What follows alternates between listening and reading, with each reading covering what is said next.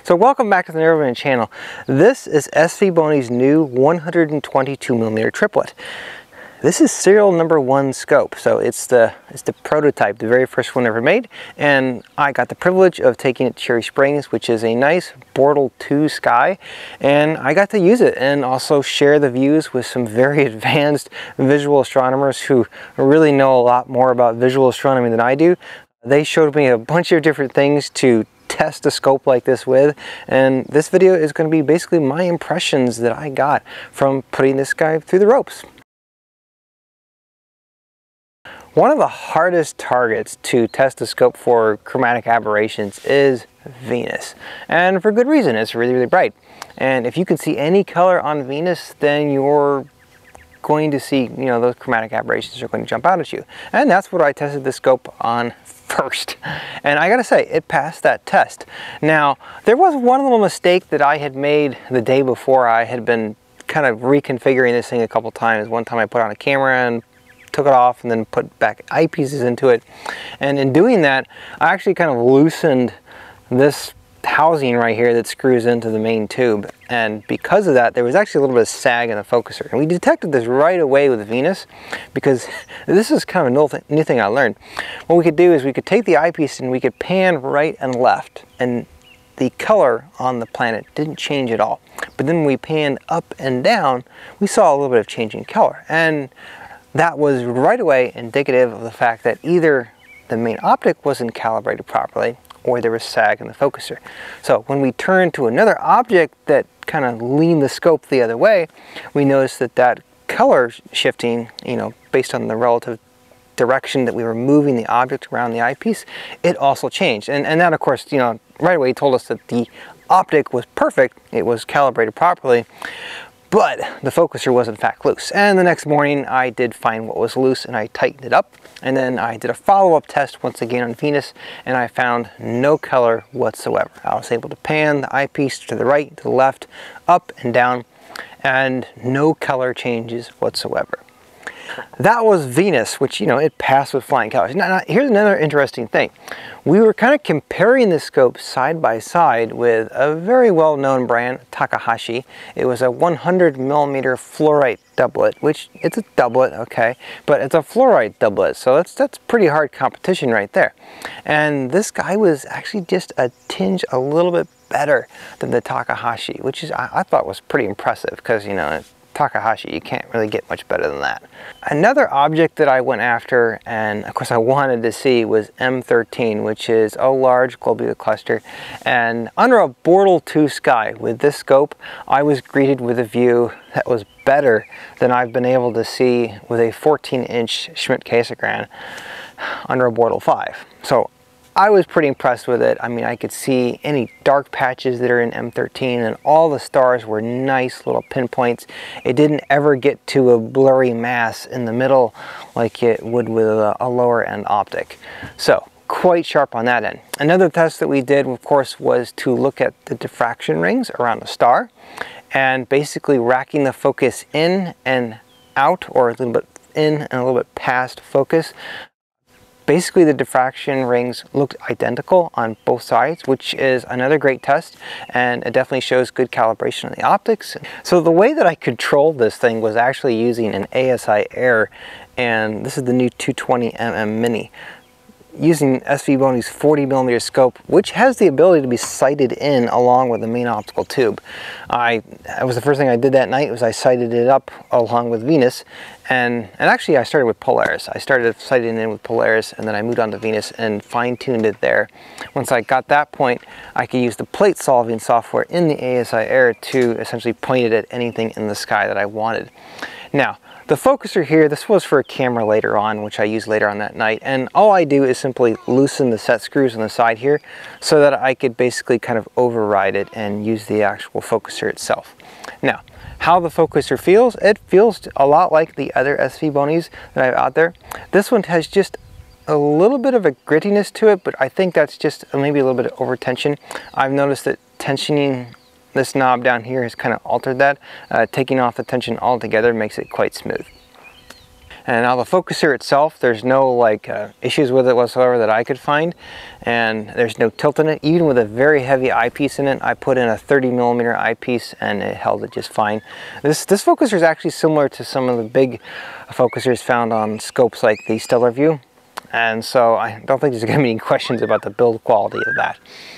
Now, around 55mm is where a lot of my eyepieces fell into focus for me, and I did do quite a bit of testing with this eyepiece right here. This is the SVBONY 8-3mm eyepiece. This was actually a pretty impressive eyepiece.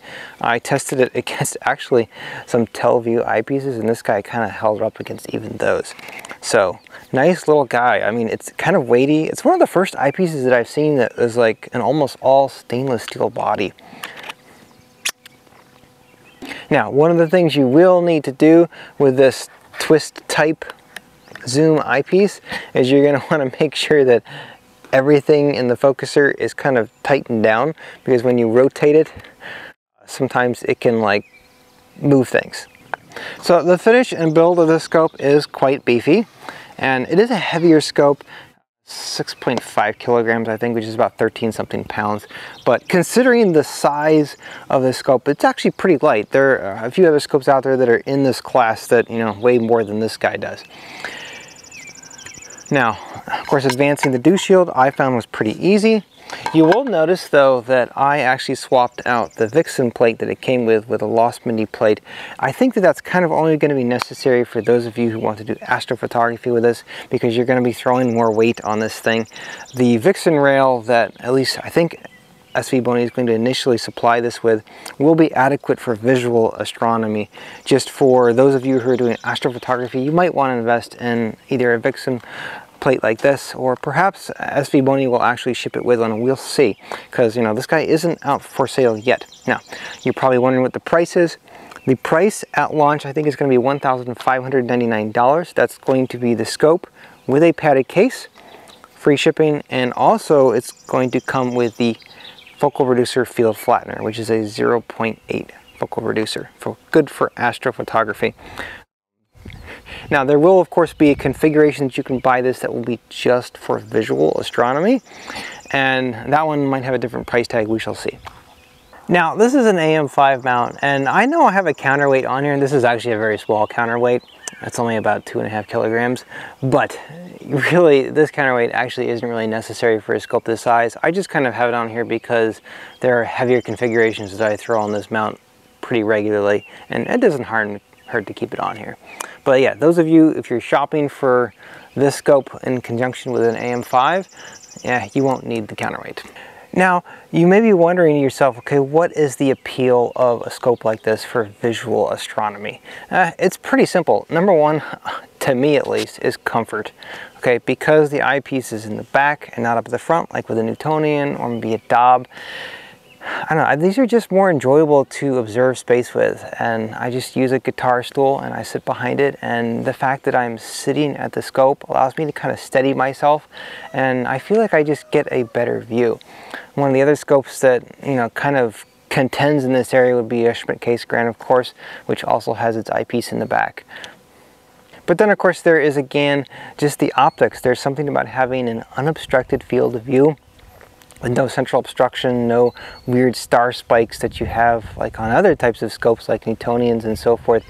That just gives you kind of a different feel. It's sort of ethereal and hard to explain, but yeah, these scopes are really something special. And for those of you who are more advanced visual astronomers, I can see how this could definitely be appealing to you. I know several of the guys that I showed this scope to at Cherry Springs were definitely sold on getting one of them, especially when I told them what the price point is going to be. There was one other thing that I did during the daytime when we were at Cherry Springs, because we had a little more clear skies during the daytime than we did at night while I was there this year.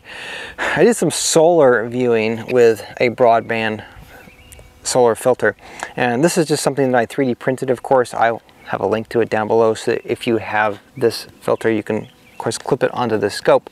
And I must say that the views were nice and high contrasty. I really enjoyed looking at the sun with this thing. Of course, it was safe. And with this particular eyepiece, this is the 8-3mm zoom that SVBONY sent me. It's certainly a good match. Now, what kind of eyepieces might you want to consider putting in your portfolio to use with this scope?